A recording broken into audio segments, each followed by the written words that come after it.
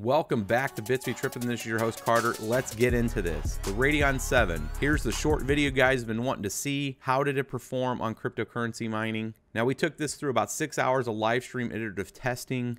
This was across 2 different streams on both Twitch and YouTube. Links below in the description. But here's how it performed.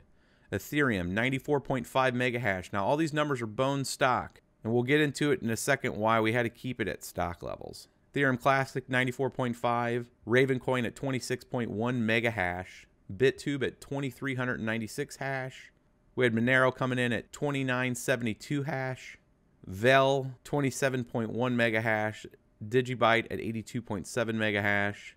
A not so impressive on GRIN 29 at 3.63 GPS, and PROGPOW rocking in at about 31.88. Now some basic overclock settings before this thing had to shut down did show an Ethereum just at 100 mega hash. Now undervolting and power limit reduction with some external fan cooling, we were able to achieve 200 watts at 77 mega hash, which is even besting the Titan V and the Tesla V100 Volta numbers.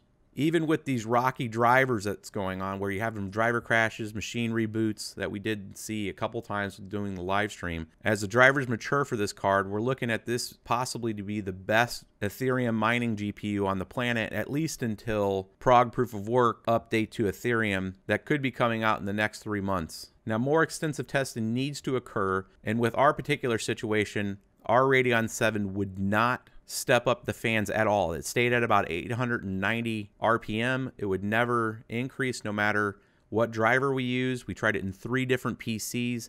Obviously still some issues with the drivers on this. We've seen some reports across the internet where people were having their fans either stuck at full blast or wouldn't work at all. I'd call this at best a beta release for AMD.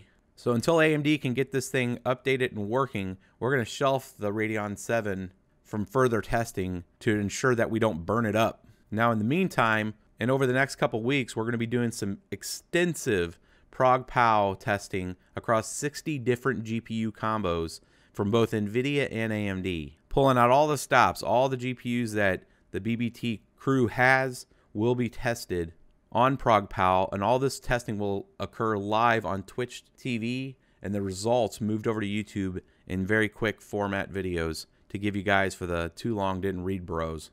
The BBT team is doing this to help out the Ethereum development team to review how PROGPOW performs on the various GPUs. Additionally, BBT Carter will be present at the Ravencoin meetup in Salt Lake City in 3 weeks. This occurs on March 15th at 6 p.m. at the address below. Now be sure to like, subscribe, share, and follow us on Twitch on the live streams if that type of stuff interests you. As we press into 2019 and we start to see some life back in these crypto networks, BBT will be bringing you the best equipment and the best iterative testing in this space. Thanks again, and we'll catch you soon.